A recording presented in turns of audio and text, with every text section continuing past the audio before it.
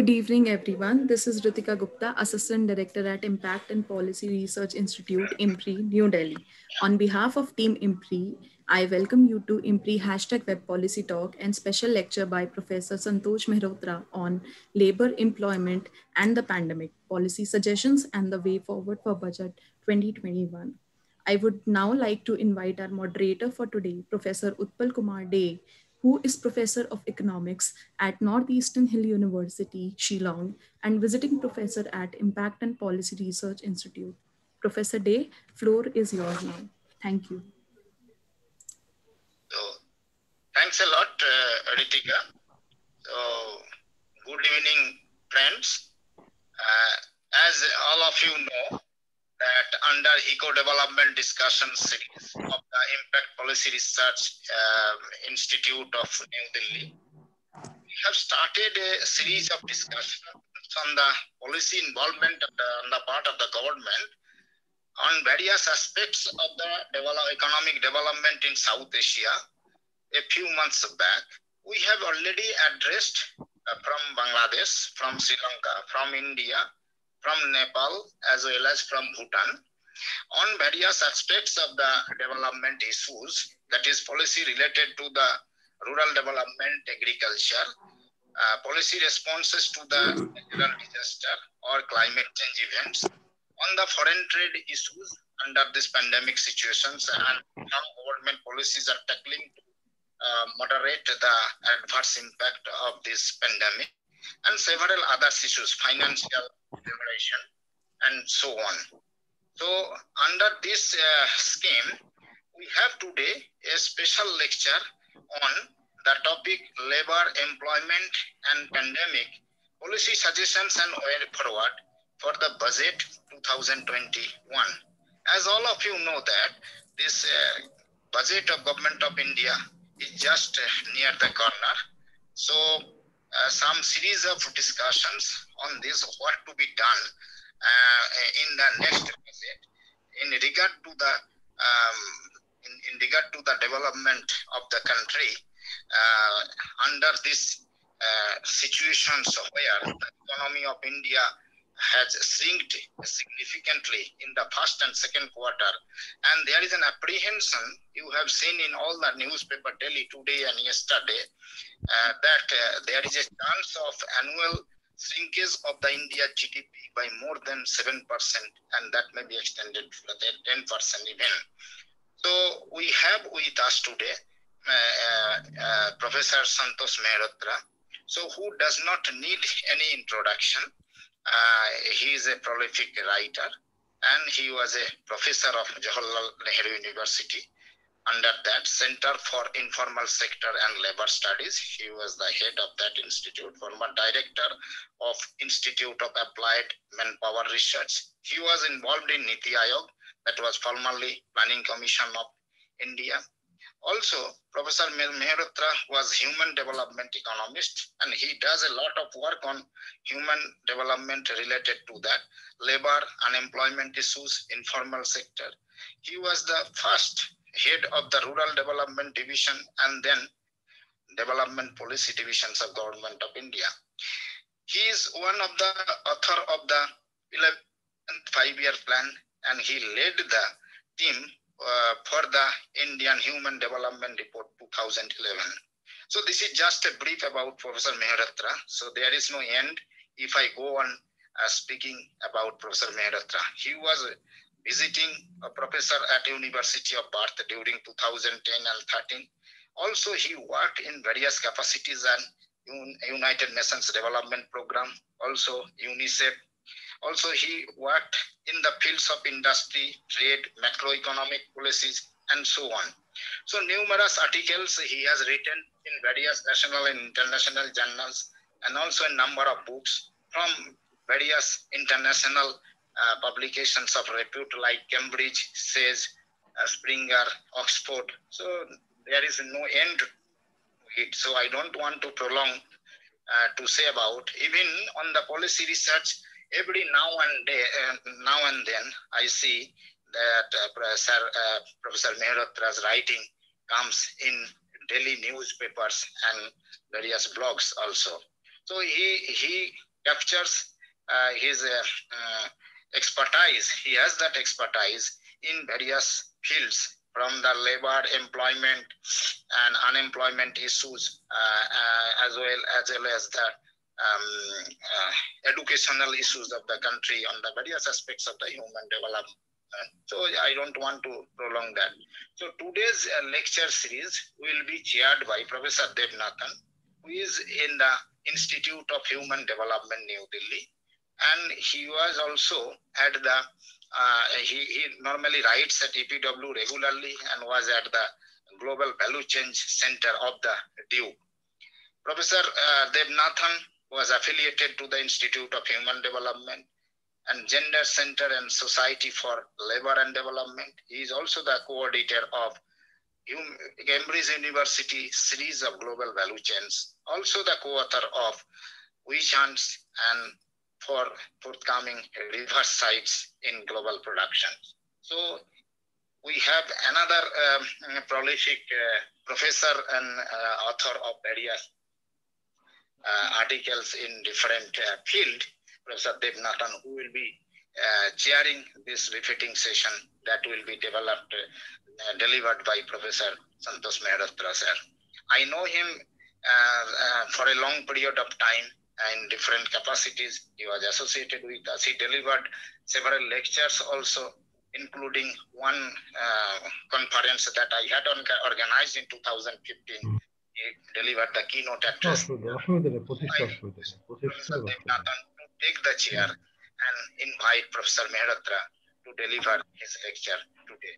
So we welcome both of you. Also, just to mention, in connection with that, today we will have with us as a discussion Professor Sarthi Acharya, who is another honorary professor of Institute of Development Studies, Jaipur, formerly, and also the chief including Cambodia, Laopedia, etc.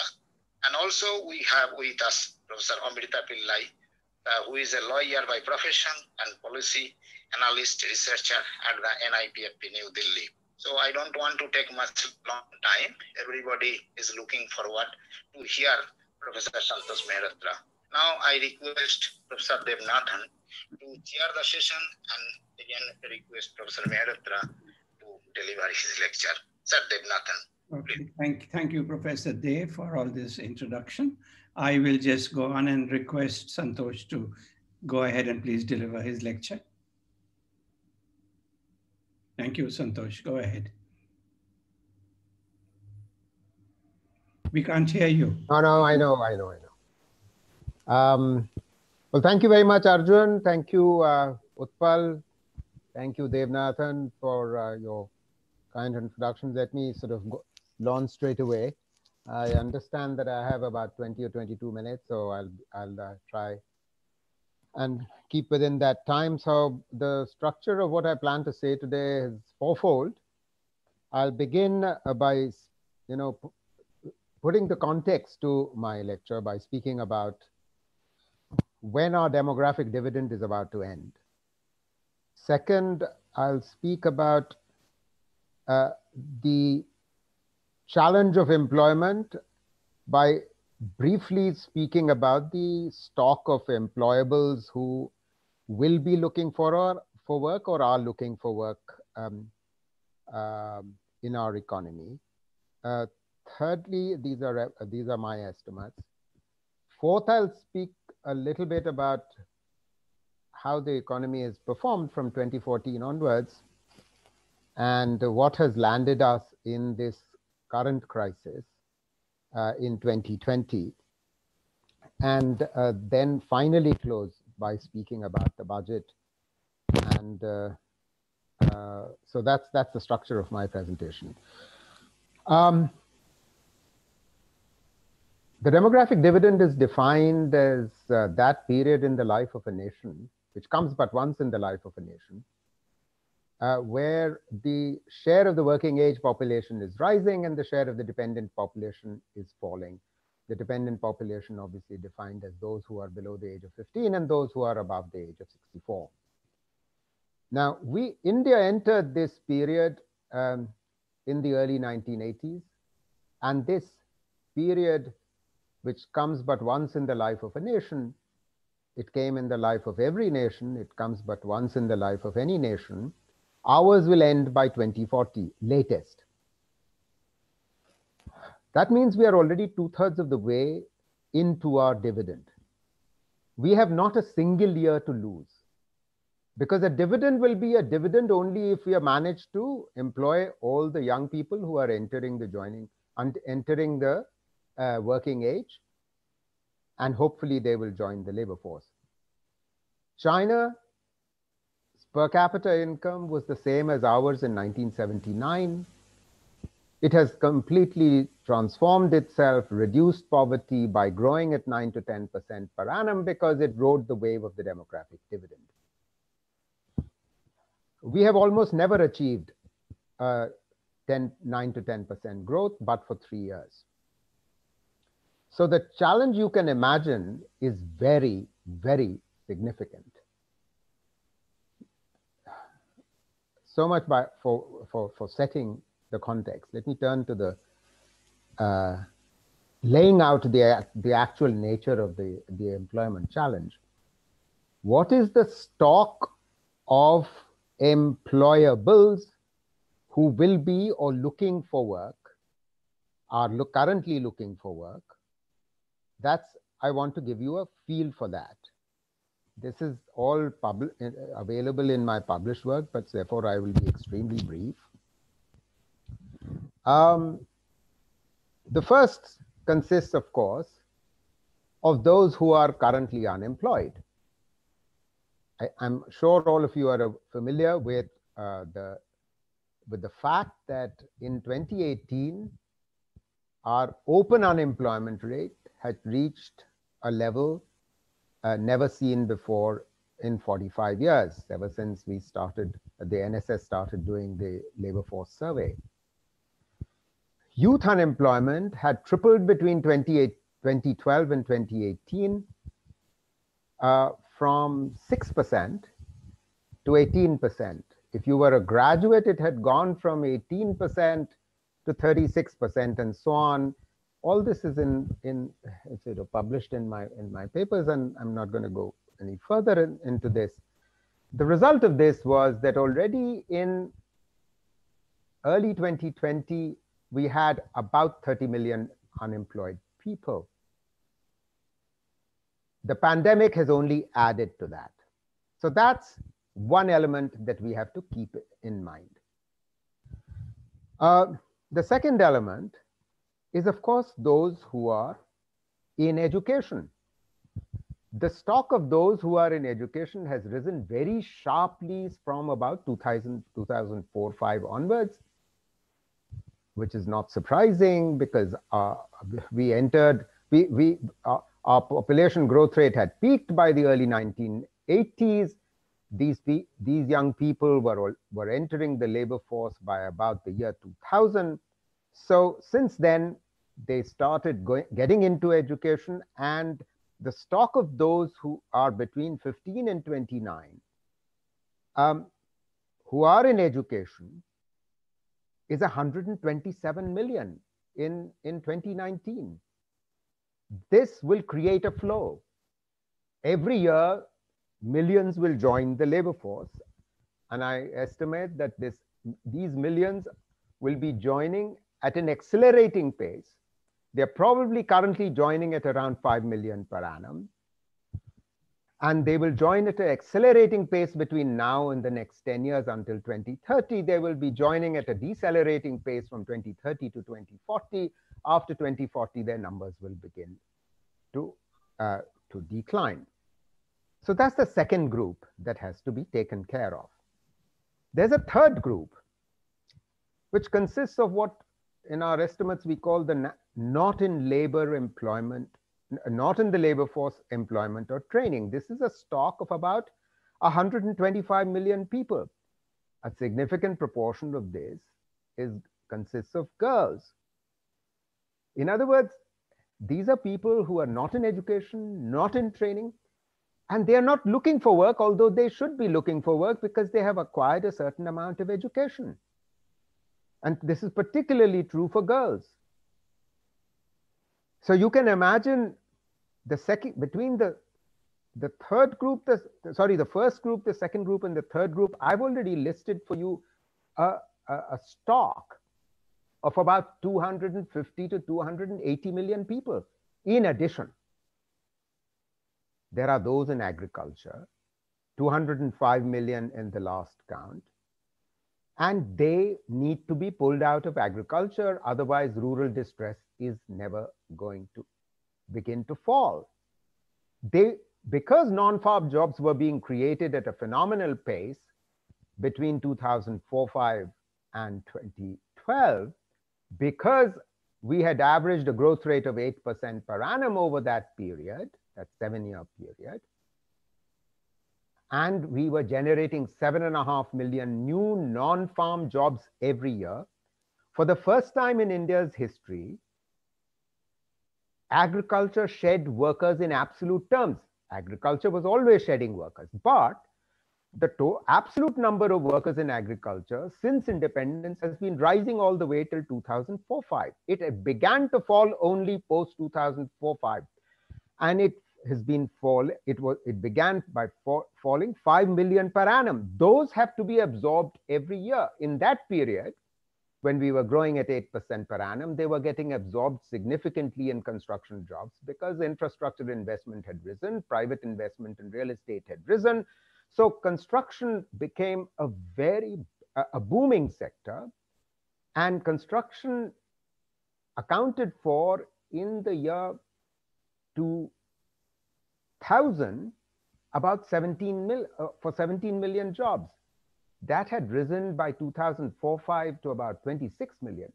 But between 2004-05 and 11-12, the construction sector employment rose from about 26 million to 51 million. It nearly doubled.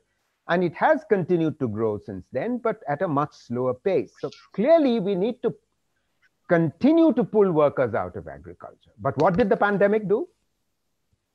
It actually sent workers back home.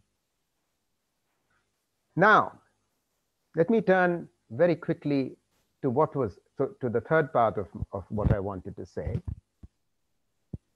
which is what was happening to growth post 2014.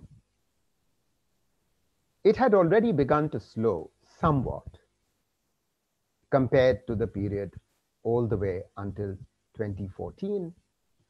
And it is remarkable that we managed an 8% per annum growth rate over the period 2004 to 14, despite a global economic crisis. We put in place a fiscal stimulus and a monetary policy stimulus after 2008, which turned the economy around very quickly. And that's why we sustained the growth in jobs and we sustained the growth in GDP. So it had begun to slow already post 2014. I won't go into the reasons why, because I think that will take me over my 20 minutes.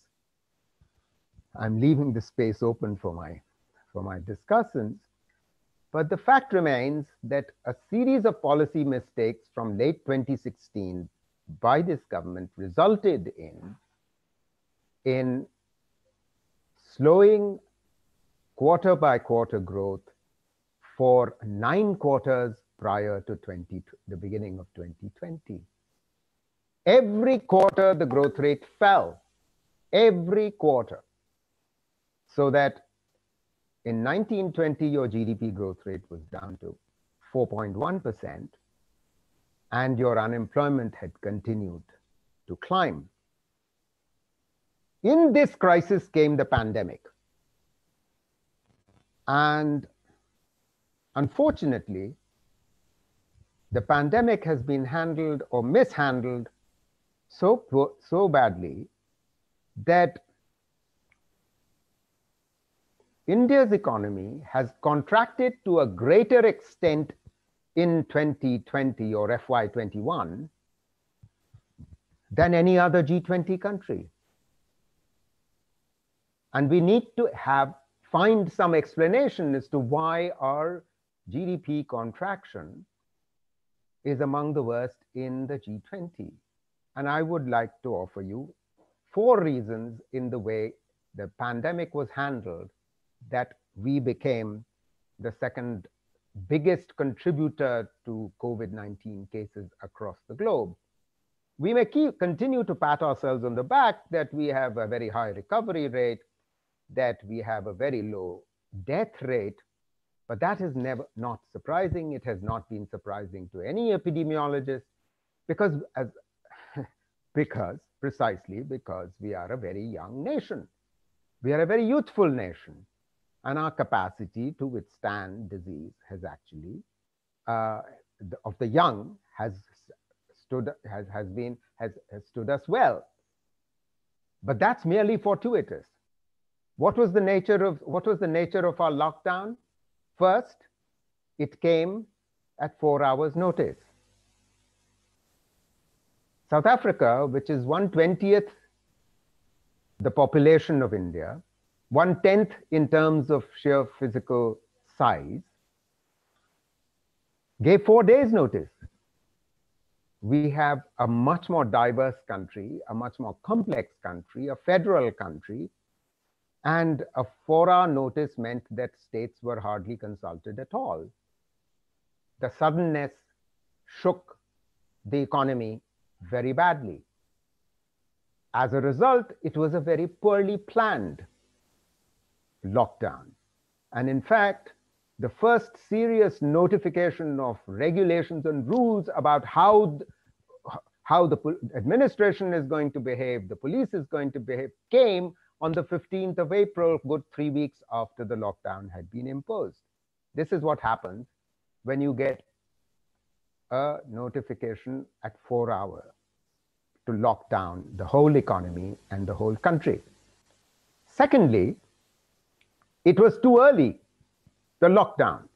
We had under 600 cases. Unfortunately, since then, we began to unlock at precisely the time when we hadn't even reached the peak. Europe was unlocking when they had reached a peak and they had seen a decline in the addition of new cases.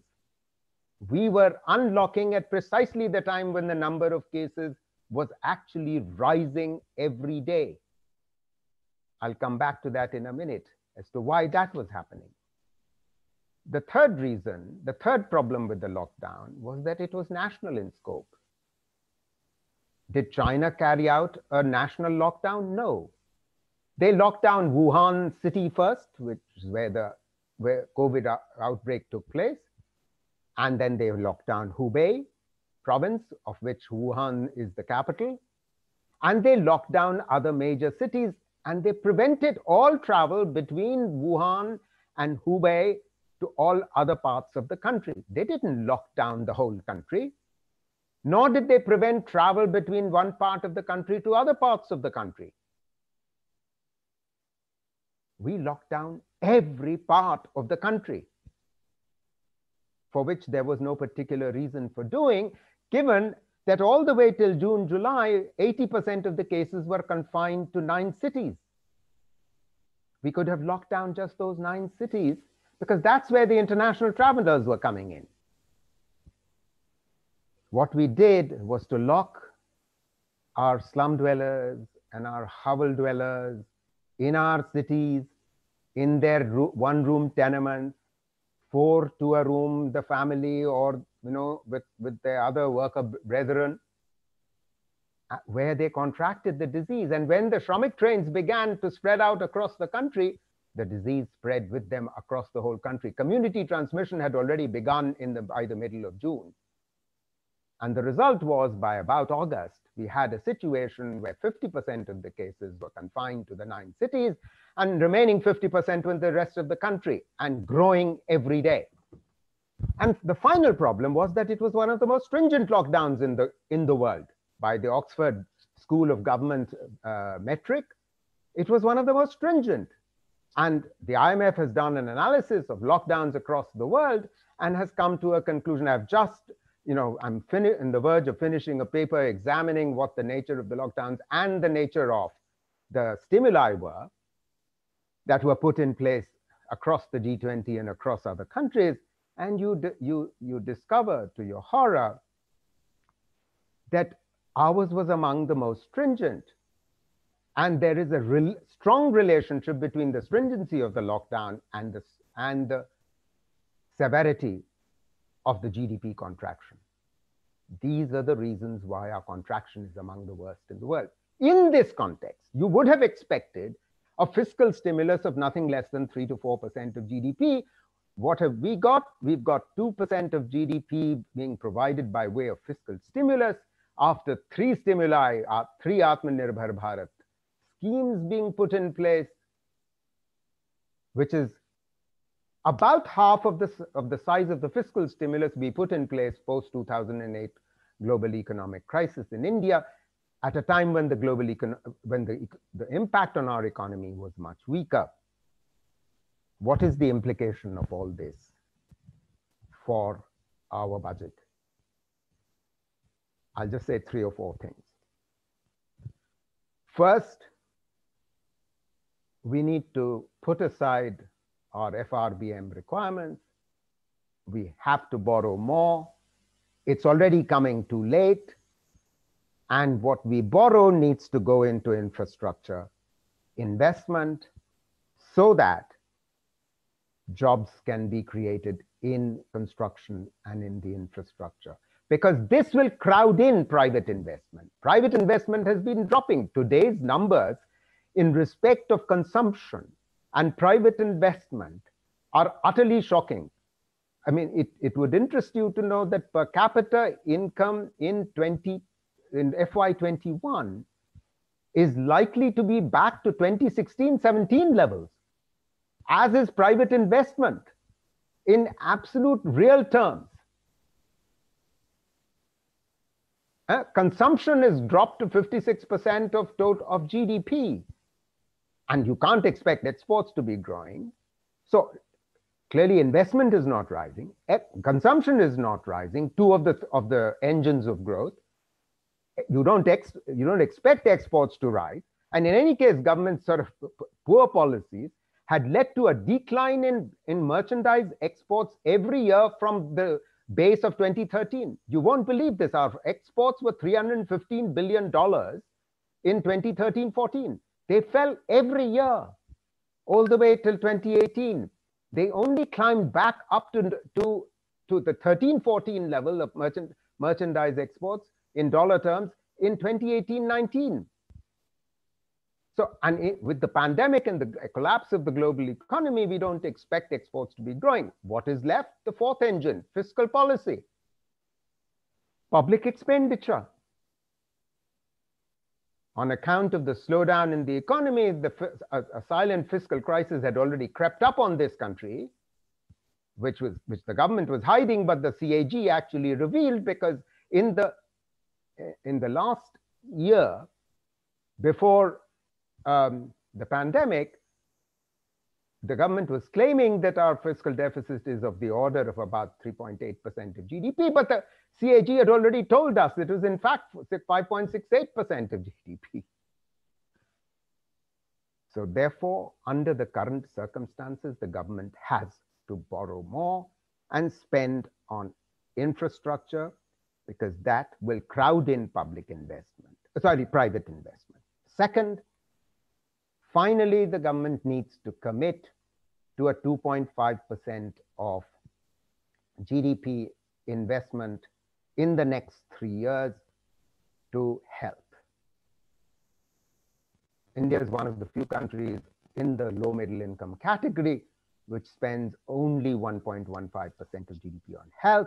Our public health infrastructure is weak. How are we going to immunize 60 to 65% of our population, which is what is needed to achieve herd immunity? And we should clearly be aiming at to achieve that, immunize 60 to 65% of our population by 2022. But does our public health system actually have the capacity to do that? Let me give you a sense of how many million children are actually vaccinated every year. There are 150 million children who are under 5. They are supposed to be vaccinated every year. we managed to vaccinate only 65% of our children. That means we managed to vaccinate on a normal year 100 million children. But we need to vaccinate, I'm saying, 2/3 of our population, which is 800 million plus. Can you imagine how we can do this without investing more in interest on human resources and the infrastructure of health? That is why Dr. N.K. Singh, the chairman of the Finance Commission, has rightly pointed out that we need to finally come good on our national health policy of 2017, this government's national health policy, to increase public expenditure on health to 2.5% of GDP, not by 2025 as the national health policy says, but by 2023, hopefully, because that's also a job creating strategy. Health is a highly labor intensive activity. Third, we need an urban employment guarantee. Why do we need an urban employment guarantee? I mean, I welcome the government's sort of greater investment in Manrega, but the fact is that these are workers. The demand for Manrega is in excess of what the government is able to supply despite the increase in expenditure. And if you increase expenditure on a public health system, on urban employment guarantee, it will be substitutive of Manrega. In other words, you could very well be saving resources by not spending on Manrega, because you will pull workers back and create reasonable infrastructure in tier 2, 3, 4 cities if you did a urban employment guarantee. So in other words, it will not cost more, or it will cost only as much as you're spending on Manrega in any case, or the additional that you will have to spend next year, or the additional that you've had to spend in 2021, you don't need to spend, you could spend that in FY22 on an urban employment guarantee. And finally, I would say, this is a crisis of demand. Aggregate demand has collapsed because joblessness has increased. Even in the organized sector, 18 million people were laid off in this financial year. And those who are left behind, they've seen a decline in salaries. Although the open unemployment rate doesn't seem to be that much higher than what was prevailing in 2019, this is if anyone thinks that the economy is reviving or we are seeing a V-shaped recovery, is living in cloud cuckoo land, because all these in the informal sector are stating, the CMIE estimates. The CMIE estimates are showing very clearly that those in the informal sector are saying two things. A, that they are working, the self-employed, the casual workers are working fewer hours and fewer days in the week, and at wages which are lower. Why are we surprised? Because millions have gone back to rural areas. Rural wages have been collapsing, and that has had a ratchet effect, a knock-on effect on urban wages. Therefore, the implication is that the government needs to put in place a minimum income guarantee. I've written a paper on this. It's on the website of ICRIER. The minimum income guarantee essentially means substitute PM Kisan 500 rupees per month, which is meant exclusively for who? Owner cultivators only. In rural areas, only for owner cultivators. Tenant farmers don't get the PM Kisan 500 rupees a month. Landless labor don't get anything. The rural non-farm poor don't get anything. The urban poor don't get anything. So I would argue for a minimum income guarantee for roughly half of our nation's population, which is poor, and no more than 500 rupees a month. Between the four actions that I'm suggesting, increase in public investment, an increase in health expenditure, and an urban employment guarantee, and a minimum income guarantee with substitute PM Kisan. Please understand. And my estimate of this minimum income guarantee is that you can provide this to all the groups that I mentioned, while still including most of the owner cultivator farmers, and still spend only 10,000 crores per annum more, than what you are spending on PM Kisan. In other words, this is a feasible and perfectly fiscally responsible scheme that I'm speaking about. If the government, it's not that urban employment guarantee was not considered. They rejected it in the most recent Atmanirbhar 3. They rejected even this cash transfer. Why? We were never told. So I'm hoping that in the budget, all these three things will be taken seriously and we will begin to see a serious fiscal stimulus. Thank you very much indeed.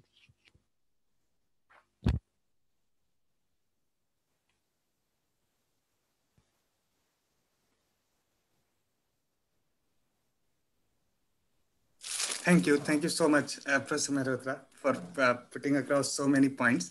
Utpal sir is having some connection issues. Hello? Yes, Utpal sir, yes, go on.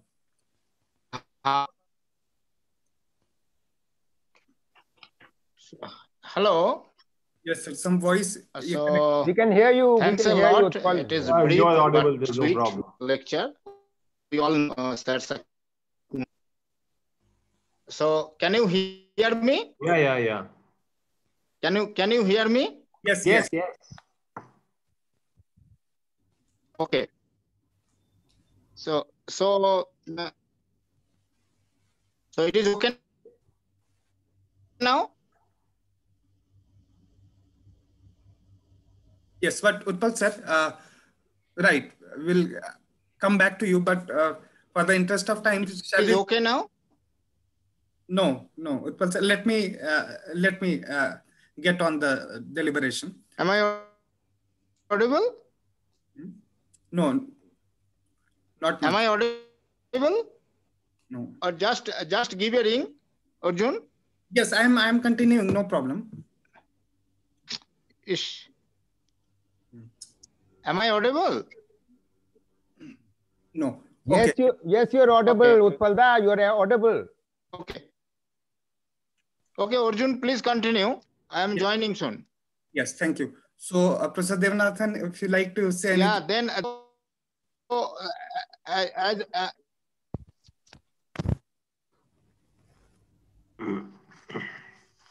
okay. Arjun? Yes, Professor Devanathan, you can just. Okay. I'll just say a few words. I think what Santosh has put forward is a very, well, we know his analysis, but it's a very clear statement of the kind of issues that we are facing and what really is needed in terms of a policy response. I would just raise one problem is why are we not getting that kind of policy response? What is the political economy issue behind the kind of policy that we are seeing from the government of India? I think that's an important question.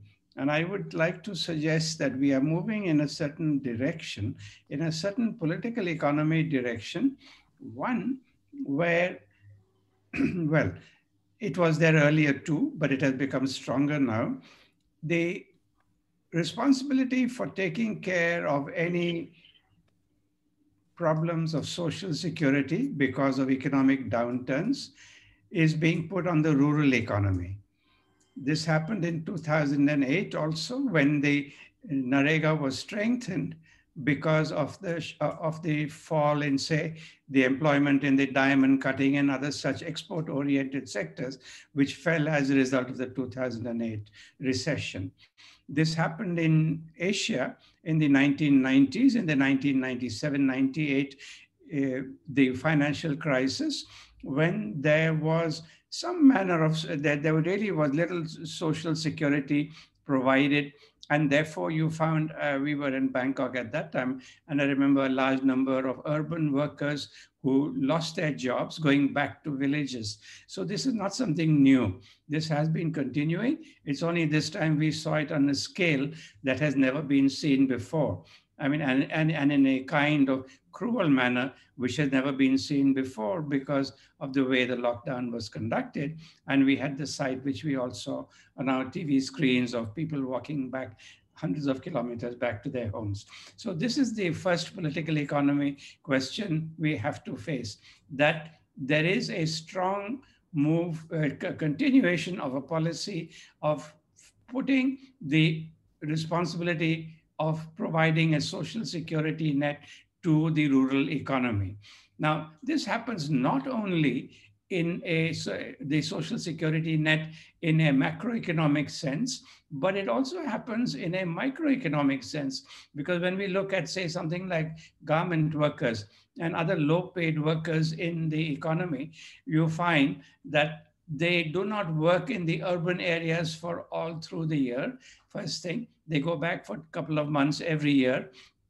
Secondly, when they fall sick, they go back home because they're not able to manage their expenditures in the urban, when they don't work, when they lose their jobs. And thirdly, when they retire also, they go back home. So a large part of the cost of providing labor, of taking care of the social reproduction of labor, is really borne by the rural economy. We see this now coming out in a very stark manner at the time of the crisis. So that is the first point of the political economy, that there is a clear policy that there will be nothing given at the bottom level of the economy. They will have to manage, and they will have to manage on their own. In this period, you will also notice even something as small as the LPG subsidy was also withdrawn. And nobody knew what was happening, why it was happening. And suddenly those poor women who were getting a few hundred rupees, it was withdrawn. And I'm sure the new data will show that there is a shift towards the utilization of solid biomass as fuel because of the withdrawal of the LPG subsidy. So that's the first point of the political economy. The second point of the political economy is that there is an emphasis on not just the large-scale sector, but what we may call the hyperscale sector, hyperscale enterprises. So you have the growth of very large oligopolies or monopolies, whichever way you put it, that the growth of the monopolies and different sectors of the economy, which were already given a benefit, a boost before the pandemic struck in terms of reductions in corporate taxes and reductions in taxes at the upper level, which would leave more of their profits and their money in their own hands. So there is two aspects to the political economy which are going to drive the manner in which we come out of the crisis. One is that the poor will be given very little. For them, there will be a market fundamentalism. You will only get what you get on the market. And secondly, for the oligopolies of the country, there will be more and more support given, whether it is through infrastructure or in other ways, or even through the banking system. It will not be that for the MSME sector. It will really be for the large sector, which will be able to utilize all of the loans in that manner. So we're going to have, I would say, as a result of this political economy approach of our government, we're going to have a very unequalizing growth. We may go back in 2 or 3 years to a reasonable level of growth. As Santosh pointed out, our per capita income has fallen to levels that they were in 2016, or was it 15? Anyway, they've fallen a few years back. 17. So they will take a couple of years to recover. We may get growth after that, but it'll be a very unequalizing growth, perhaps the most unequal kind of growth that any country has witnessed. And that is what we are coming in for. So I would just make these two remarks with regard to the type of political economy which is developing in India. And I think that this complements what Santosh was pointing out. I'm just trying to explain why why our government is adopting a certain kind of policy, first in the pandemic itself, and secondly, as we try to come out of it. Thank you, Arjun. I think we can now go to the discussants who are waiting to give their comments on the very useful lecture by Santosh Mehrotra. Yes. Thank you so much, Professor Nathan. So very nice lecture. Yes, we can go ahead. So let me go to the first panelist for the discussion for this special lecture, Professor Sarthi Acharya. Sir, why don't? Sir also manages the Indian Journal of Labor Economics as a managing editor, and also a professor at Delhi chair professor at Institute for Human Development in Delhi. Sir, why don't you go, please? Thank you, Arjun, for inviting me to this stimulating lecture by Santosh, and the comments by Dave, who's a colleague with us in the Institute. Santosh has given an excellent sequencing of events with hard data to back what he said. But I would like to really split the whole argument into two: the structural issues and the current issues which the country is facing. And when we talk about structural issues, we cannot really say that 2014 is really a breakpoint in the economy, because it doesn't happen that way. We had problems in 13, that's why 14 happened. We had problems in 12, that's why we had mass crisis in 13. So there has been problem in the economy for a while, and frankly, at the cost of being almost naive, I would say, we started deindustrializing this country, the second deindustrialization back in the 1990s, when again, we suddenly opened up the economy like we have done with agriculture now, that without discussion, we opened up the agricultural sector. We did the same thing in 1991 out of compulsions or whatever. We didn't have an industrial policy. We didn't have an R&D. We just opened up the economy and the industry started collapsing. And many people have noted that lakhs and lakhs of jobs were lost during that period, never to be gained again. The textile industry shut down. What we gained were a large number of modern industries. Yes, we gained them because we tried to plug into the International Division of Labor. But what did we gain? We gained the lower end of those jobs which the US wouldn't do, which Europe wouldn't do. So we got a large number of jobs which were primarily at the low-end services, back-end jobs, gig jobs, construction activities, which, okay, Santosh may add them up to 50 million or 60 million. That's true. Those numbers are very correct. But we're talking about jobs of 300 and 400 rupees a day. And we're talking about those kinds of jobs, which Dave had said, don't last for a full year. People go back. So we are talking about job creation, which did actually reduce poverty. He's right, we reduced poverty. But our poverty line is at what level? Is at level of basic food, 2,200 calories per day per person, plus a little amount of non-food component, which is about 30% of that. Look at the health sector. Health sector has been privatized left, right, and center since the 1990s, and so has the education sector. So all those expenses are really not counted in the poverty lines. If we start counting the poverty line will not be what it is right now, and hence to talk about 20% below poverty line may really be an understatement. So there is a structural component which we can't ignore, which has contributed to the multiplication of the current crisis. So let me now come to the fact how unemployment has grown. Yes, unemployment has grown in the post 2010 period. It has been growing, but the numbers could be much higher because the labor force participation has fallen down. Now look at the situation like this. We are creating jobs, as I said a little while back, at the lower end. So if jobs are created, for example, in Ahmednagar or Nasik, and if there's surplus labor in UP, Bihar, these jobs are created at something like 4,000 and 5,000 rupees, 6,000 rupees a month. It's not the same as in the US, for example, where people from the central states traveled to the coastal areas to settle down in search of jobs when US was industrializing rapidly. It's not the same because the 4,000 and 5,000 rupees a month does not give you a livelihood in Nasik, 1,000 miles away from where you are. So as a result, a large number of women dropped out because they were not mobile, definitely not mobile to work in these kinds of low-end jobs in places so far away. So we have a situation which is pretty, I would say, difficult right now. And what has COVID done?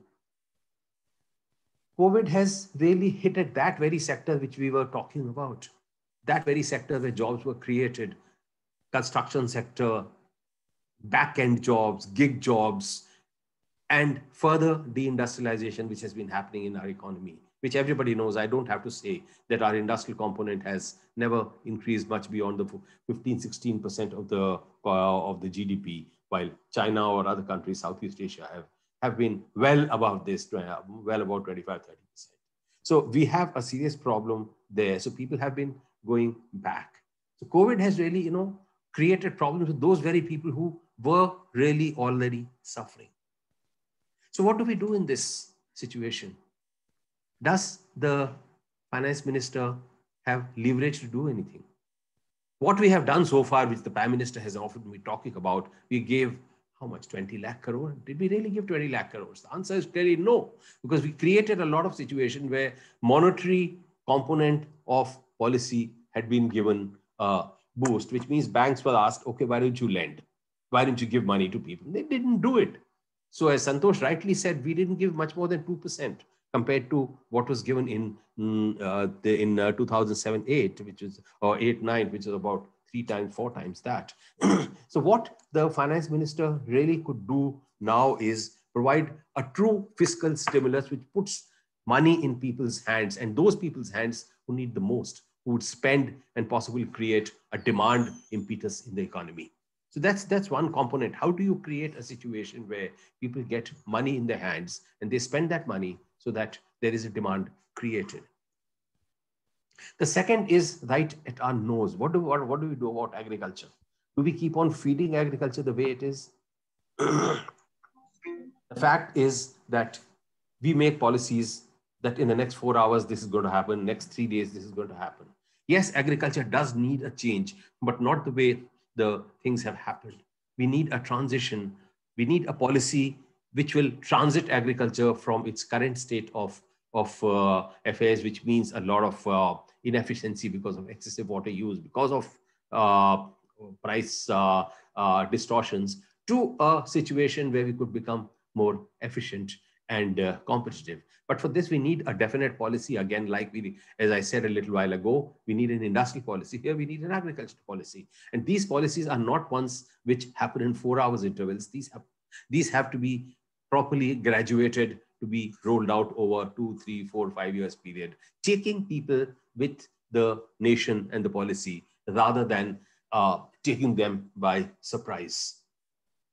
The third thing is a strong impetus is necessary for our SMEs. Now, SMEs are the backbone as far as employment is concerned, and these need a boost.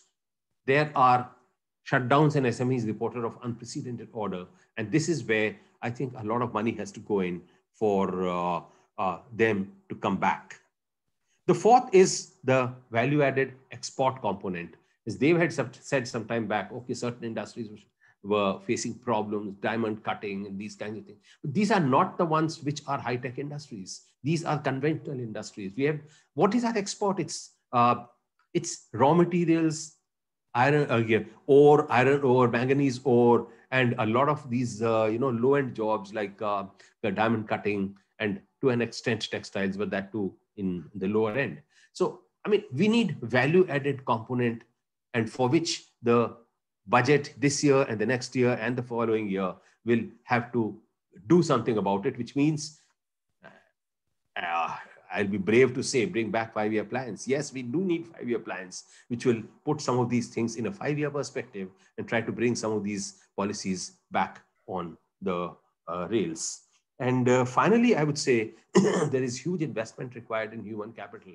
Our workers are, as most business magazines will say, less than a fifth of our graduates are employable. R&D is virtually nothing. These are things which are structural, but at the same time, they show up as very stark when we face crises like this.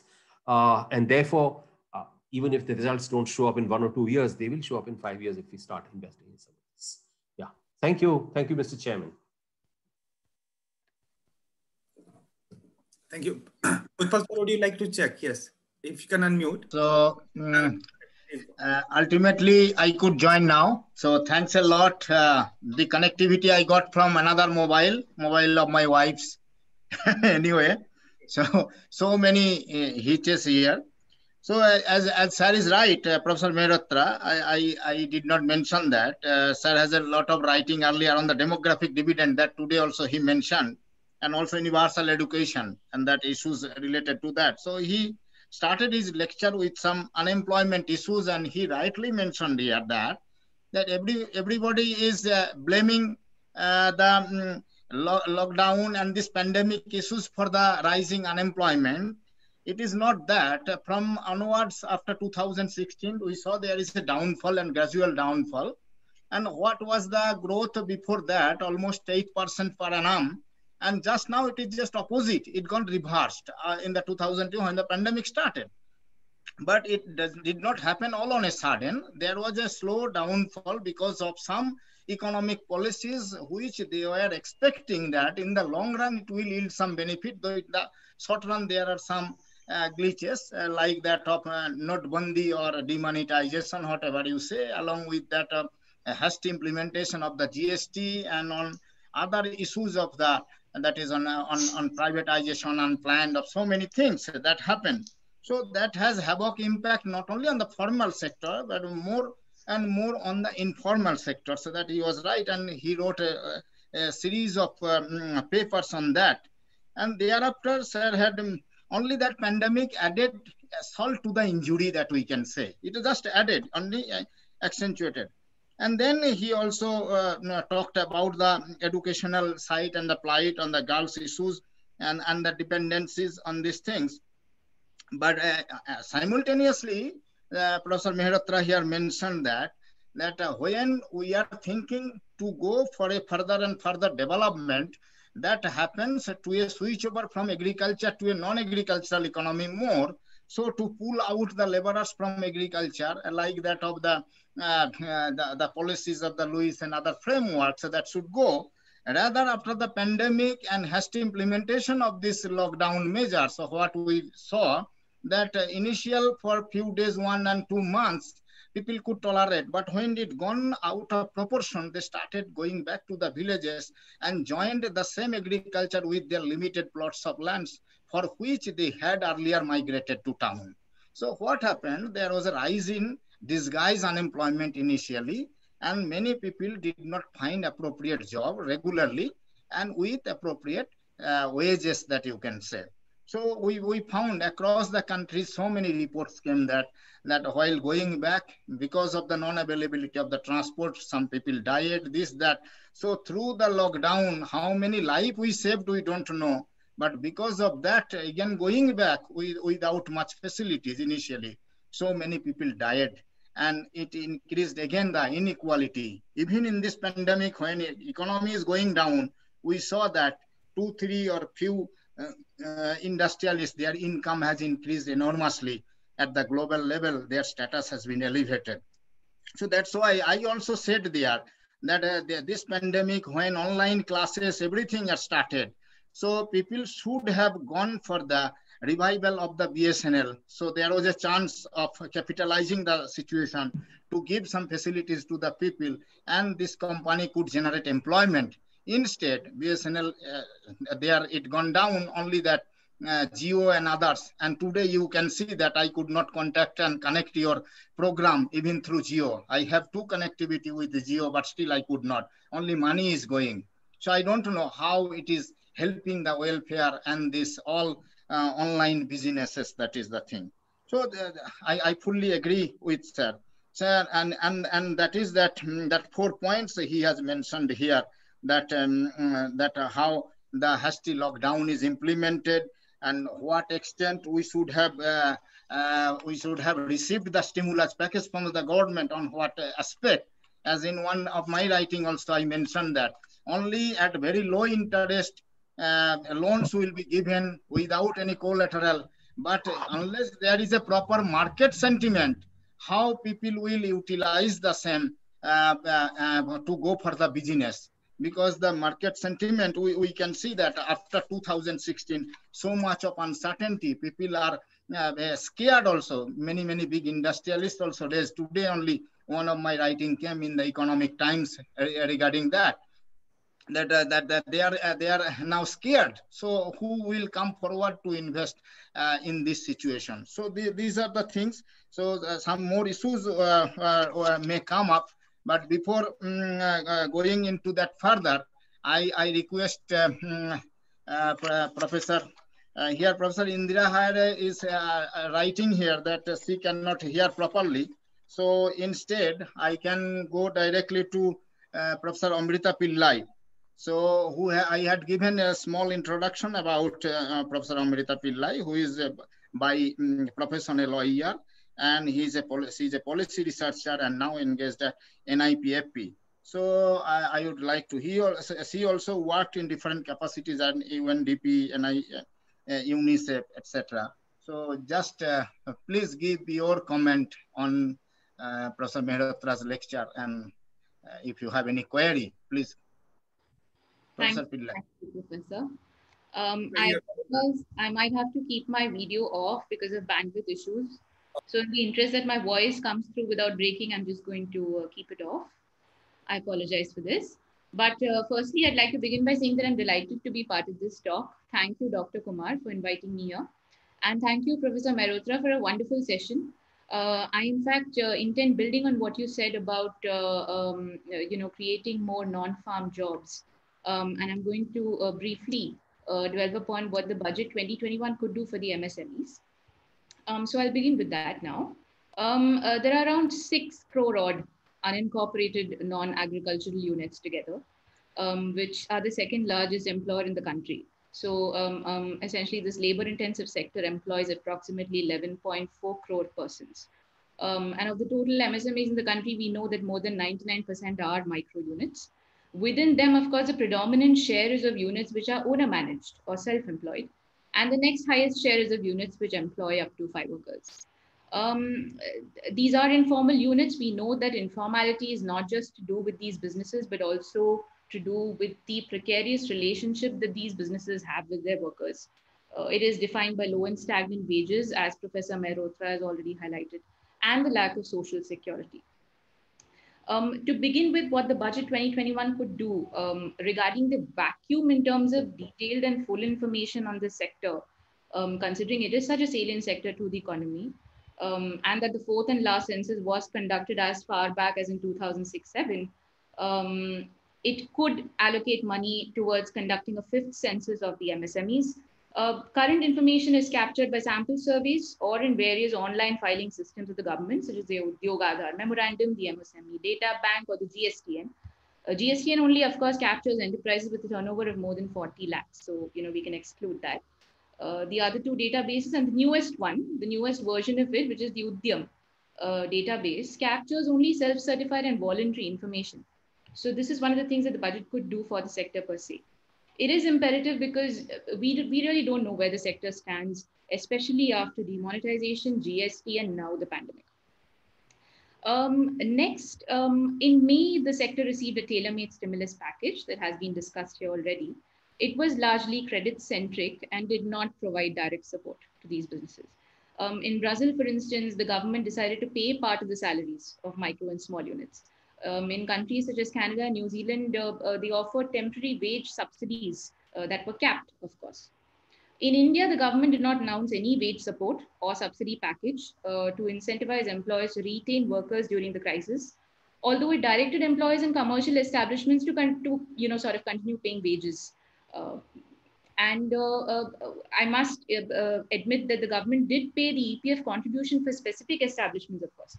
But since the EPF and the Miscellaneous Provisions Act itself is presently applicable to only establishments with 20 employees or more, and we know that micro businesses, which comprise 99% of all MSMEs, are known to have less than 5 workers, this makes these small and informal economic units essentially rendered ineligible to have PF accounts for their workers, and therefore they are excluded from availing this relief measure. Germany offered a direct subsidy to one-person businesses and micro units. And given the vast number of such units that we have, it was expected that the package would do something for them. In fact, the stimulus package did not take into cognizance first-time borrowers at all. At least in this budget, the hope is that the government will consider introducing a package for first-time MSME borrowers. A credit backstop will need to be provided by the government with a timely claims process in place. And this initiative can also be used as a channel to formalize many more MSMEs, new ones, and encourage entrepreneurship, at least in these times. And the fund, of course, this package can be administered by SIDBI if at all. One of the next points I'd like to comment upon would be the ECLGS. The largest share of the stimulus package was plugged into the emergency credit line guarantee scheme. This, however, is still only applicable for units with a 25 crore loan outstanding and turnover of up to 100 crore. It has been extended until March 31st, 2021. But as of November 2020, at least we only know that a little less than half the amount, which is around 1.52 crores, 1.52 lakh crores, if I'm not wrong, has been disbursed. This scheme, in my opinion, should be extended. And a portion of the remainder, the banks should be mandated to disburse to micro and small enterprises. Another crucial addition could be establishing a commission to review and rationalize compliance requirements for MSMEs. Ease of doing business for large enterprises is, the government seems to be very gung-ho about it, but not so much for the small ones. The blueprint of the Labour Commission that rationalized the central labour codes recently may be used, and states will also have to be encouraged to do the same. If EODB for small businesses has to be taken seriously, a heavy compliance burden, as is in our country today, it forces enterprises to start off as informal units. And invariably, they are, compounded by lower productivity, employing as few workers as possible to bypass certain laws, and hence, do not require to provide social security to their workers or even pay them minimum wages. So these redundant and duplicate compliance items will need to be identified and rationalized on the basis of simply necessity and proportionality. So that is one item that the budget could consider. The last and important point I had was regarding women's employment. The package did not have anything specific for this segment of the workforce. The PLFS 2017-2018 notes that between 2011-12 and 2017-18, the workforce participation rate, the WFPR, has declined for both genders in rural and urban areas. However, this decline was the steepest for female workers in rural areas. As we know, the presence of female workers is quite low in the MSME sector. Out of the 11 crore odd workers, I think only 24% are female as per the NSS, the 73rd round. And of these, we know that 52% work in rural areas. The recent changes in labor laws proposed by various state governments is only expected to push more women out of the workforce. And the reasons will range from, likely suspension of maternity and equal remuneration benefits, reduced employer accountability, extended working hours, shelving of double wages for overtime worker, and so on and so forth. The MSMEs led by women are seen to be dominant in the textiles and apparel sector, as per the fourth and last MSME census. And for such sectors where their participation is particularly high, some specific package may be envisaged. Of course, I'm cognizant of the fact that to provide a fillip to female employment in general, a combined effort from the state and central government will be required, because the suboptimal performance of central government initiatives targeted at women and MSMEs, I mean, be it the PMEGP, the Employment Generation Program, the TRED, there has been a decline in women beneficiaries in the recent past. Mudra is in fact the only program where the segment has seen some progress. Measures to stabilize growth across commercial sectors must address the specific needs of women, whether they are workers or entrepreneurs in the MSME sector. So these are some of the points I wish to add to what Professor Mehrotra has already commented upon. Thank you. Sure. So Santosh, sir, why don't you just reflect on some of those? Then we can, go one round again for some Q&A. Yes. Sir, would you like to respond now or take all the questions together? No, sir, let Santosh sir respond to. Okay. Because there are so many till now. Yes. Yeah. Well, okay. I'll try and be as brief as possible. Those are very useful comments, and honestly, I have very little to disagree with. Let me respond very quickly to the political economy point that Devanathan began with. My sense, Dev, is the following, that in the 5 to 6 years that this government has been in power, it has a very clear vision of where it wants to put public money. Whatever will fetch votes is what has been prioritized. What do I mean by that? The Pradhan Mantri Awas Yojana has been absorbing a very significant amount of money, and that has generated a lot of low-cost rural housing. घर मिल गया और फिर उसके अलावा एक शौचालय मिल गया. So sanitation saw a massive increase in allocations, just as what used to be called Indira Awas Yojana became Pradhan Mantri Awas Yojana, and the allocation in the last 3 years of NDA 1 was actually 30,000 crores per annum, which is a quantum leap from what used to be allocated for Indira Awas. Similarly for Ujjwala, the third, gas mil gayi. I mean, I've learned from dealer organizations that now we are in a situation where 96% of all households in our country have a gas cylinder and a gas stove, regardless of whether they use it or not, whether they can afford to buy the unsubsidized gas or not. That's a different matter. These are tangibles which have been handed over.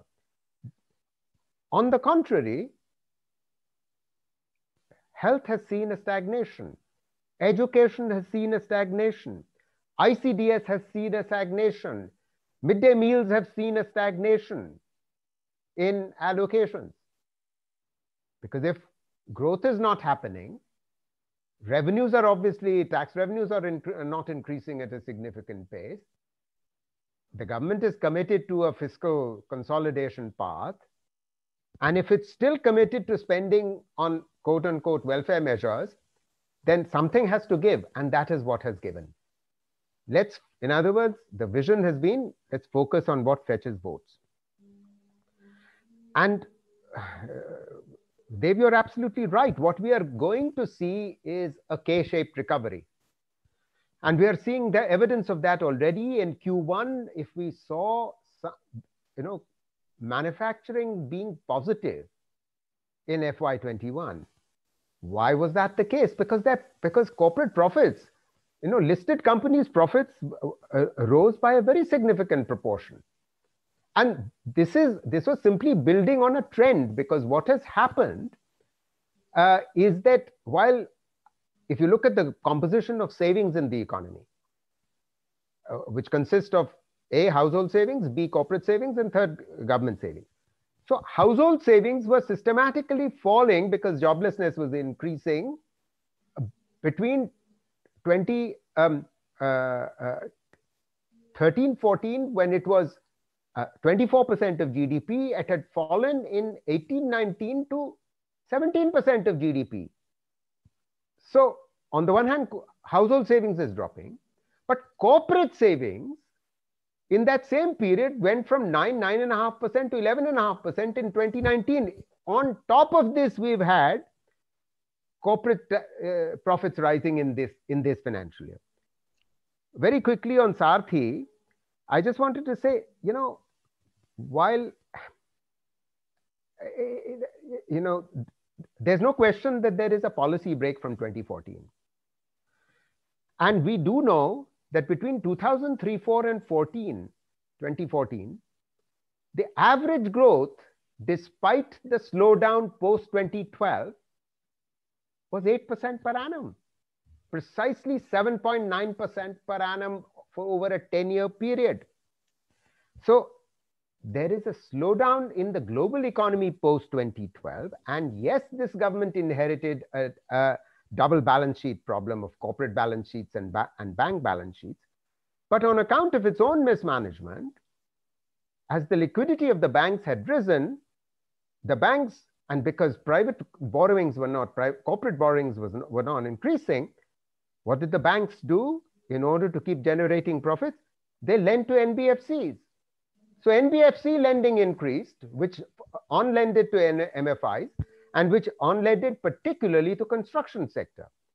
But because the consumption was not rising, therefore housing demand was not rising, and the result was you had two additional balance sheets, as Arvind Subramaniam has rightly pointed out, where the NBFC's crisis broke upon us, and the construction sector was crashing all around us in the last 4 or 5 years. So the point I'm making is that there is a certain break that happens post-24. And by the way, unemployment has not grown since 2010.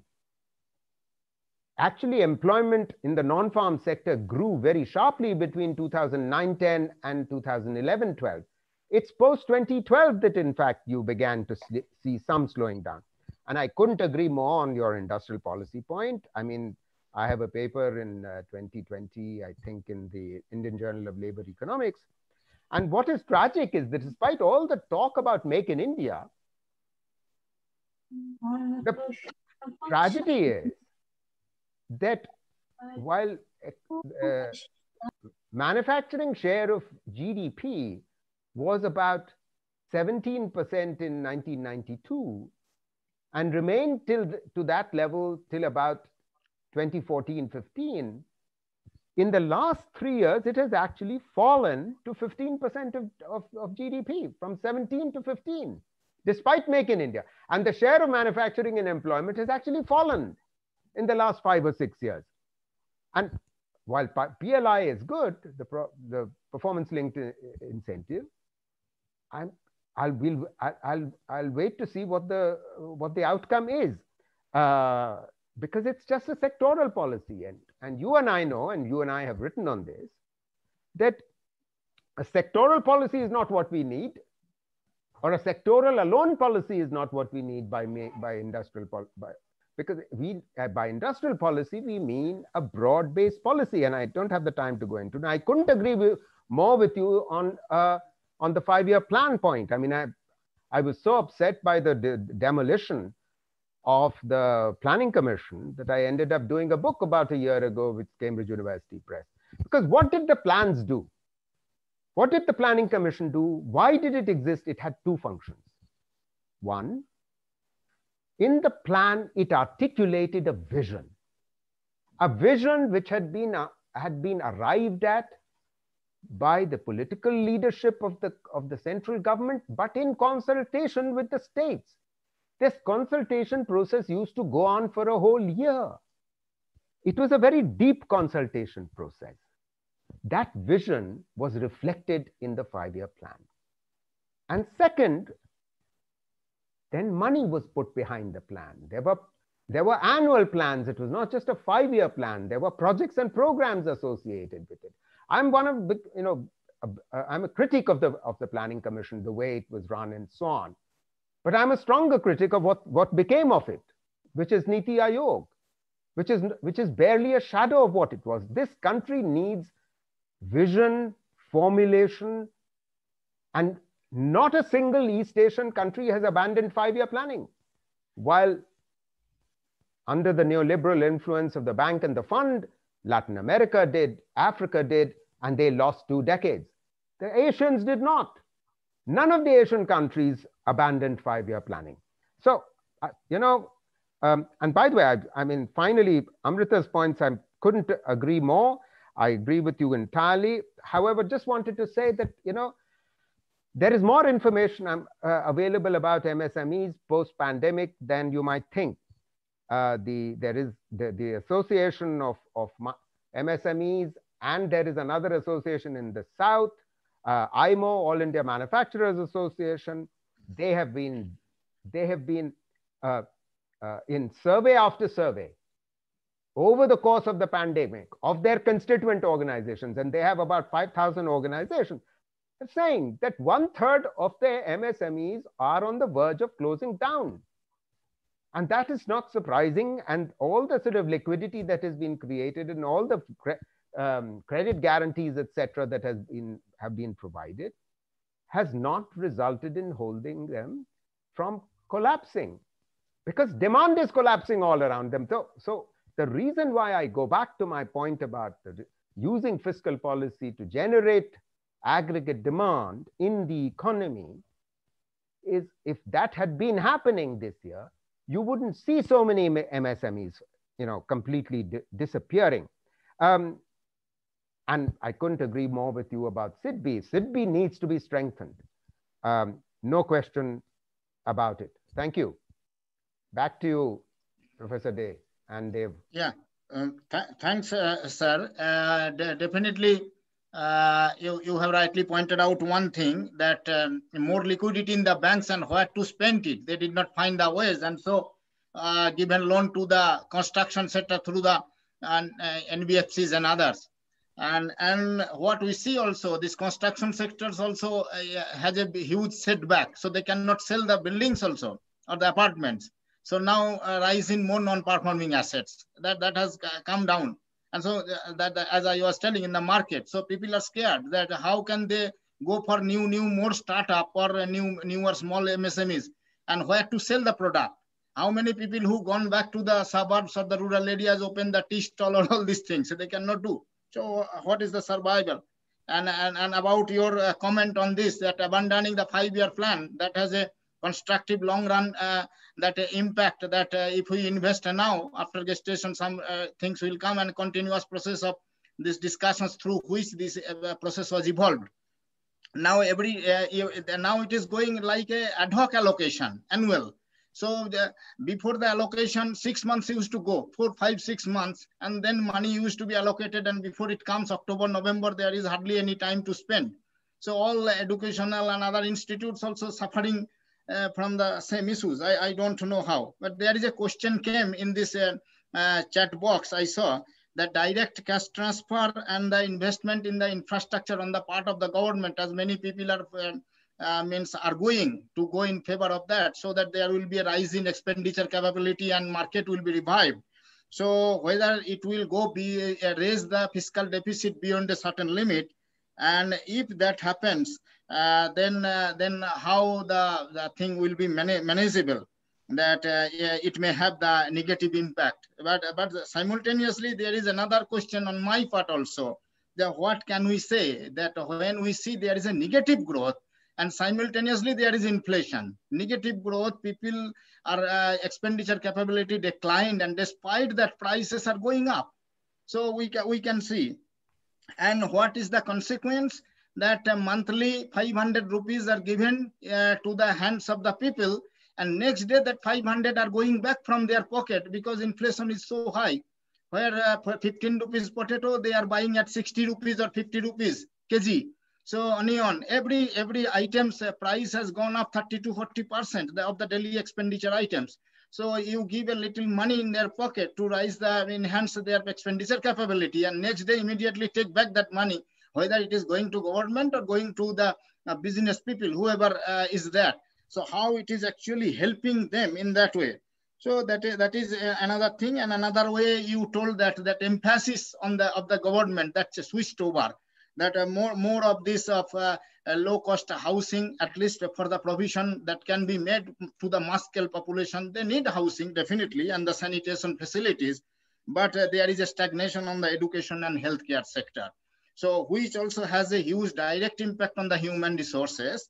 And sanitation definitely has, through an indirect way, impact on the human resources, but which is more impact. Definitely there must be a balance between these two that we expect. So I will expect some comment in this regard from your side. But simultaneously, we will take some questions. There is we have with us Professor Indira Harwe, and also another professor who is chairman of the Department of Economics of Rajshahi University at Bangladesh. So Professor Abdul Wadud also joined with us. After Indira Harwe, I will also come to him. So because what is the differences in the in handling the COVID situations, and so that we can see that Bangladesh's economy became more resilient than the Indian economy, despite being a big economy with a big and there is an expectation that per capita income in that front, so Bangladesh may have little edge over India. So before going to Professor Wadud, I will request Professor Indira Harwe to give her comment on Professor Mehrotra's delivery or lecture today. Please go ahead. Can you hear me, Professor Hiaroe? Yeah, I can hear you. Please I have nothing much to say except that I mean, it's a very well organized discussion, all points covered and everything. But I would like to focus on political economy, because I think that's something extremely important, and that is something which is difficult to deal with. So I think that is something which has a political solution, and that's why one has to think in terms of political solutions also, which is not in the purview of economists maybe. And second point which I would like to point out is the gender aspect of it, because women have suffered the most in terms of unemployment, low wages, loss of jobs, everything, plus burden on them, increased burden on them, and violence. So I think gender aspect needs to be focused also, because that's something very important. And I'm totally not prepared, but these two things came up very much. But I congratulate all of you for dealing with this subject so well. Thank you so much. Thank you. So thanks a lot. So shall I ask Professor Abdul Wadud, are you present? I think you have gone through the lecture of Professor Mehrotra. Yeah, I am here, yes. So any comment on your part, please? Thank you, Professor Paul, for giving me the chance to make comments on the overall discussion. The discussion was very, very impressive, very interesting, and very, I think, fruitful. And the panelist and the presenter presented the whole issue, the whole thing, and every aspect of the issue very, very clearly and very neatly. And as you told that the economy of Bangladesh is somewhat more resilient, although at the beginning of the pandemic, our informal sector was hardly hit, and nowadays this informal sector has started again reviving and is started taking its speed and its flow, and we are very happy. And like India, in Bangladesh also the severity of the pandemic is slowly going down, and our different sectors are started reviving. Our employment is again increasing day by day. Informal sector is again taking its speed and taking its full, we can say that full activities, but it still take few time, but it is getting well again. And our banking sector is facing some problems. We are facing some liquidity problems, and because of the pandemic, as you know, that the revenue collection, tax collection was not up to the expectation, and for that reason we are also facing some problem in financing various projects, various mega projects, and for that reason our development activities is being done slowly, and we are hoping that we shall soon overcome these problems. And as we know that as the pandemic is in our country, like other South Asian countries, the effect of pandemic is going down, and most of the sectors in our country are started to revive, and we hope that within if the severity of the pandemic in the future is not increased, then we shall be able to revive, or we shall be able to recover our economy within the next 1 or 2 years, and we shall again, I hope, that we get our expected growth rate. At this moment, as we know that our growth rate has gone down, our GDP growth rate has gone down. It is about 5%, although it was more than 8%.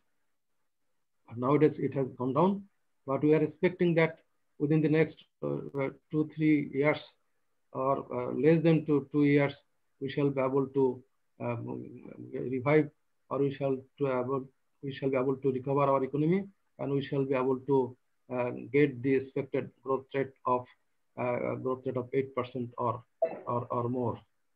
So I am fishing.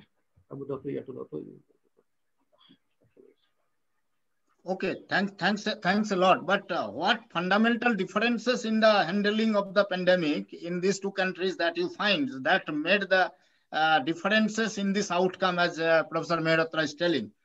So, is Professor Elias there? Yeah, I have. He is also a professor of economics at the Rajshahi University. So I missed both the of them. lecture. So I think if he can give a small comment on this, okay. Please, go actually, ahead. I missed the main presentation. So what was the main topic actually? I didn't know. Is basically informal sector employment, unemployment, labor issues related to this pandemic and what to do in future. What you are doing and what India is doing. Sir has highlighted on many aspects the failure and success of the government's policies there. Okay, then I can make a small comment that actually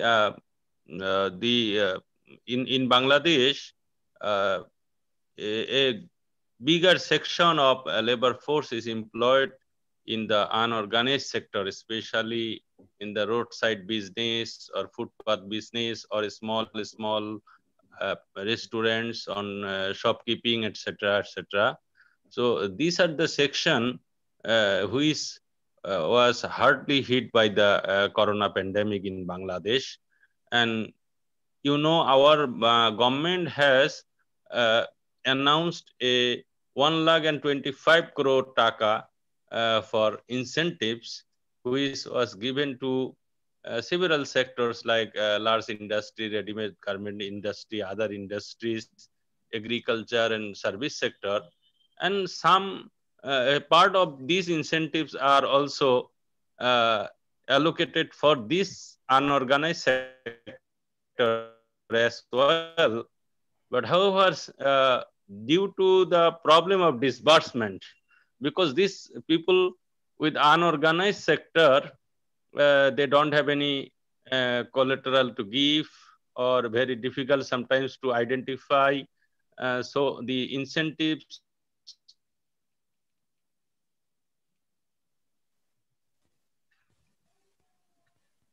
but the same thing has been followed in India also. In a system in Dhaka city, a good number of these people have left Dhaka because their business was collapsed. They could not maintain their life in a expensive city like Dhaka. So many of them has left Dhaka. So they could not revive their business up to now. So right now, the two sectors that we could not revive is one is the unorganized sector and another is the tourism sector, where a lot of people are still remain unemployment and they are suffering a very struggling life right now. Thank you very much. Over to you, sir. Tourism and the related transport infrastructure, everything has been devastated in India too. And for the small sector or unorganized sector, that were small loans, these policies India also followed, but it is not still that we are reviving anyway. So thanks a lot. Yeah. So I think rather we can go to. Actually, what we did is that the bureaucrats are in charge of disbursing the incentives to these people. So that system is not Bureaucrats working were well. You want to mean? unable to find out these people. No problem, sir. In the Did interest not of work well. Corruption Yeah. behind that. Okay. So thanks a lot. Some similarity and some dissimilarity is there in handling the COVID, and also size of the economy matters here because of the huge population also handling and the variations of the categories of the population. That is another and political scenario in India. That is also different from your country. That may be another political economy. Anyway, yes. and the diversities. So Yes. I would like to Dr. Simi Mehta. I think she is here. No, sir. We also, it's almost dinner time. We also. Okay. Then Arjun, please give your comment, and then sir will finally wind up, and Professor Debnathan will take over to conclude. Please. Yes, Professor Sarthi, sir can also just give a half a minute thing, and we can also go to. So thank you very much. Yes, Professor Santosh sir, for touching upon so many issues. And one issue is really pertaining to Utpal sir also started with it today, that the today's news was really the contraction of the economy. So what is your expectation that the number would be around 200 crores less, or earlier it was 208 lakh crores? So what will be the actual numbers coming out? I am asking this because the last year budget was 28 lakh crores. So what and our macro economy has been really strong, and sir, you have been advocating that FRBM and the others we should not look at. So in absolute terms, what should we, as we see the growth also in the budget figures, would it be more than 30 lakh crores, or what would be an appropriate number as an indication in your view, which will be good for our economy? So that thing I really wanted to learn from you. And sir, you really suggested on the a few things really, that infrastructure we have to push, health, and then also some urban cash transfer, or cash transfer to, giving to those who are excluded, because farmers are getting, but other workers, cultivators, those are also not getting. Same also in the urban scenario. Many surveys we also did, and Basant sir was also here from Telegraph. He also covered in city makers, village makers. One of the most important demand really, or the requirement is coming out to be the health. Rightly so, given this pandemic situation. The other was really some requirement of cash. And one thing I really thought that we missed out was the digital divide. Because so what do you think, what kind of push should be made towards this infrastructure, that people also have access to things? And related to this also, then sir, I thought to ask that, so why are you suggesting that we should not give more than 500, or is there 500 any specific thing you have? Because I really also thought that can we also do better targeting and increase this amount?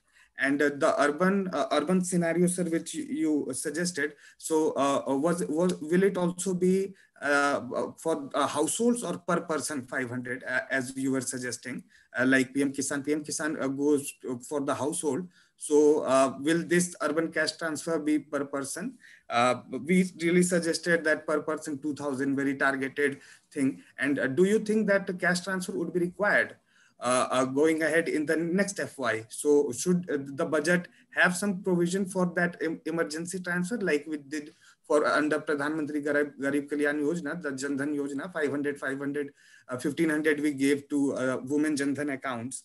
And then, sir, what is your view about the National Employment Policy? 8 Ministers Committee was also formed. What should be done in that regard, incorporating the informal labor? Because there is also a committee, Professor Kundi is co-chairing on informal labor, and getting those data, really looking into it.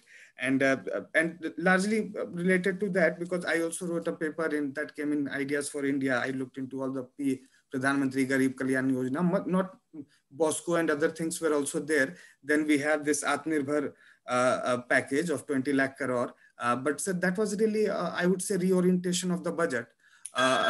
in a way. So how do you see this time this reorientation or the budget should really look at when we know what will be our challenges? And sir, what do you think of the sources of finances should be? Professor Arun Kumar really suggested that we should have a COVID-19 bond. Many people are also suggesting that stock market is booming, so you can increase the wealth tax. Or Europe or others are also having green bonds to finance their deficit. What do you think should be the way forward? And sir, because it was also related to infrastructure, we also have national infrastructure pipeline. Our finance minister is really pushing of 1.0 crore of or $1.5 trillion. So how do you see that project coming up for our infrastructure push? And sir, I will just stop there. The role of tech economy and how we should have to be focused, because India really is a service economy. And what are the impediments toward going towards manufacturing or Make in India or SEZ? How we look at it? There are also so many programs, skill development, many job portals which has come, Mudra, MSME, for street vendors. We also have now some money we are giving. So many policies also we have. But largely, I also like to see more of your work on the lockdown, which you really suggested that you are working on different facets of lockdown. Now also the cluster approach, UK and others are also having. So that very interesting work. So I will stop here. You can choose to take anything, and then we can just go to the way forward round to Sarthi sir and Professor Devanathan and you to just. Okay, Sir Mehrotra, please. Okay, I'll try and be as brief as possible. On my idea of the minimum income guarantee of 500 rupees, it is per household. I should say that I'm limiting it to 500 now, although 6 months ago, I was arguing that for about 3 to 4 months, when the lockdown is in place, every household could be given about 2,000 rupees, and then it could be reduced. And the reason why I'm making a case for 500 is because this is what the government finds acceptable as in PM Kisan, because there is a issue of feasibility in terms of fiscal cost.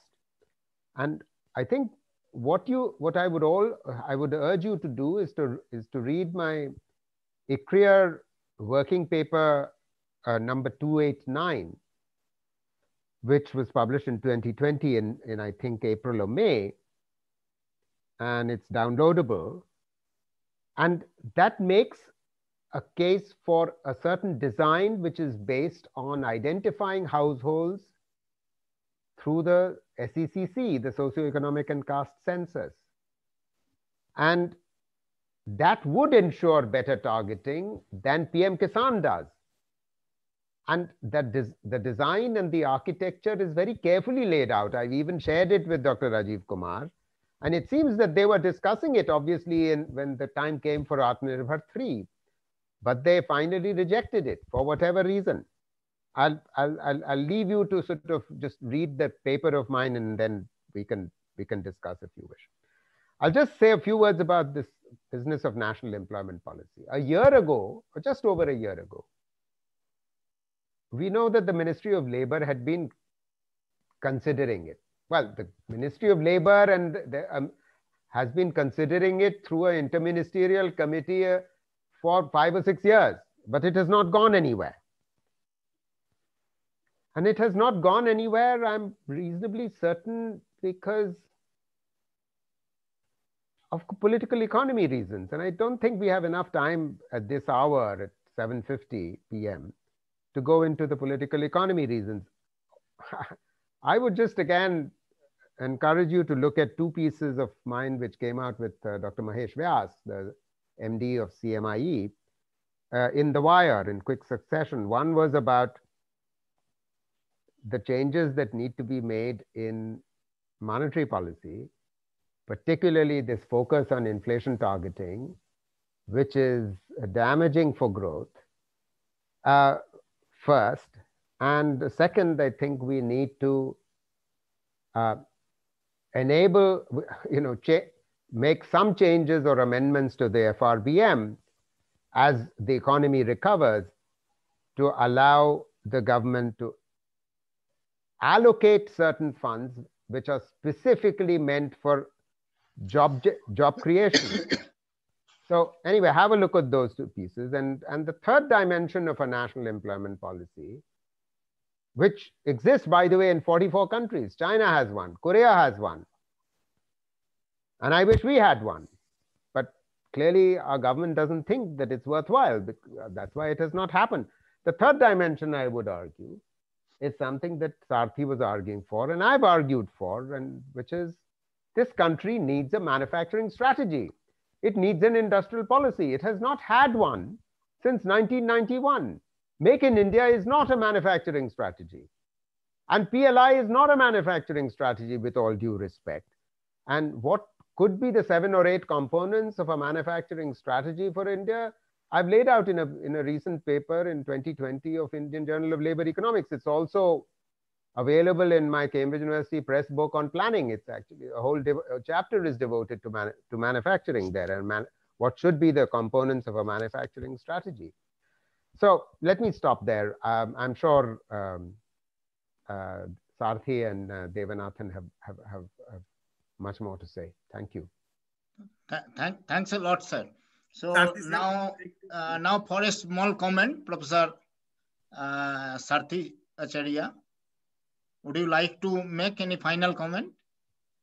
Well, since the time is running out, I would just say 1 or 2 points that the questions you had asked were so many that one would have to write a book on that, but that's on the side.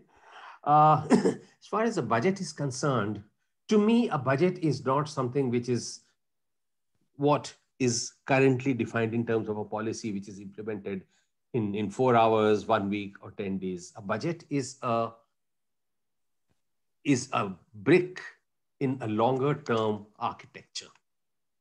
If we have a longer term architecture in terms of 5 years or 3 years or whatever, to say this is where we want to go and work backwards, which is what the SDGs have also said, then the budget could be framed in such a way that we meet those targets. Now, okay, COVID is something which has happened out of the blue, but it's not that COVID is going to last forever. But the country is, and it needs a long-term vision of how we go about. And in this context, your question about should we go beyond 28 lakh crores? Yes, we must go beyond it. We can't be contracting the budget and expecting some kind of miracle happening in the economy. That's fundamental. The other part is the digital divide, which you talked about, and that's the only thing I will comment upon. The digital divide is creating more problems than solving them. On the face of it, it says, yeah, we must have this, we must have this. How many of these machines are actually working? In fact, going to the field, and I go somewhat often these days after my retirement, and I notice that digital divide is creating more problems, particularly for those people who do not, who haven't got any education in it. And we have noticed that keeping money under the pillow is cheaper than keeping money in the bank. Now, that's a harsh statement to make, but that's a reality. So when we talk about a digital divide, again, we need some kind of a transition process of getting people on board when we talk about a policy, and we just can't have a policy for a few people. And well, I think I'll stop at that. Thank you. Thanks a lot. Now, we are going towards that. We may get the potato chips also digital after a few days. All will be made of geo potato, geo thing, everything. Only that connectivity has gone. I had to use 3 mobile connectivity from Vodafone to Airtel, everything by trial and error. Finally, I could join here. So anyway, so the geo only taking money now. So now it is the final comments of the chairman, sir, Professor Devanathan. And after your final comments, I think we should wind up, please. Please go through. Thank you. Okay, it has been a very interesting discussion. I would just make a couple of points. One, I would agree with what Santosh said and also Sarthi.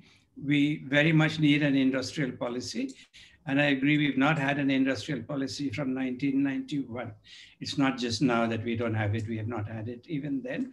We opened up without an industrial policy, therefore we could not replicate what China did. Now it has to be done in a different way. That's the important point. But we have moved in a very strongly market fundamentalist direction. There has been market fundamentalism for a while, but then we also had some measures like Narega coming up, the Forest Rights Act, Food Security Act, and so on, which gave some measures of support at the bottom. Now they are being withdrawn. In the name of ease of doing business, labor is also being pushed into a very completely market fundamentalist situation. And I would only urge you, most of the people here may be very young, too young to remember this, but I was thinking, when have we had a policy of a similar kind? I can only find one parallel in history, and that was Pinochet's Chile, where all social security systems were withdrawn, and there was a straightforward that the workers will only get what they get in the market, and for the rest it will be for big business. And we are having a very similar policy. I think Milton Friedman's Chicago boys would have been very happy to see what is the policy now in India. So we have a very strongly market fundamentalist policy, which is to support big business and to leave labor and the working people to just to manage what they will get in the market. When we talk about the increasing inequality, everybody has noticed that the profits have increased, but have you noticed on the other side that the savings of workers have been virtually wiped out? A large part of Provident Fund has been withdrawn because they had to eat something. Whatever little savings people had on their own, those who don't have Provident Fund, that is gone. So people are left with no savings and a high profit for big business. That is the situation in which we are. Thank you.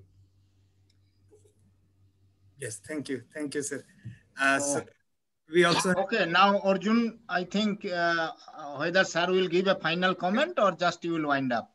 Yes, we'll go to Santosh sir for a 1 minute way forward. But I really thought also to bring sir's publication, which sir was mentioning over. No. This is okay. I have 2 career working papers. This is not the one I was talking about. But I have some more of your papers for display. Oh, okay. Chaliye. We can come up to the wire article. I too have. I did not mention because so many things. How many we can mention? He is such an internationally named, and so many writing often now and then, every week almost coming. Yes. Anyway, sir, please your final comment. Yes, final comments. No, I have no final comments. I think we should. You've done a thoroughly good job. Thank you for inviting me. I appreciate your inviting me, and I thank all the discussants for their very valuable insights. Thank you. So let me please wind up. Yeah. Yes. No. We'll just stop. Just give a vote of thanks. Yeah. Yes, and I really thank all the discussants today and all the panelists and viewers, those who participated in this very special lecture, Labor, Employment and Pandemic, Policy Suggestions and the Way Forward for Budget 2021.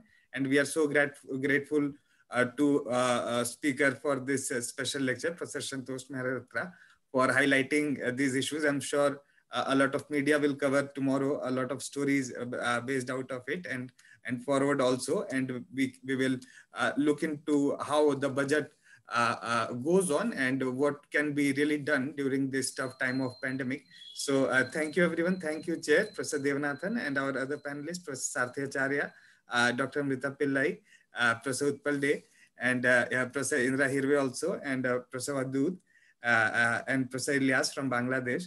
Thank you. Have a good night. Thanks a lot. Thanks a lot. Okay.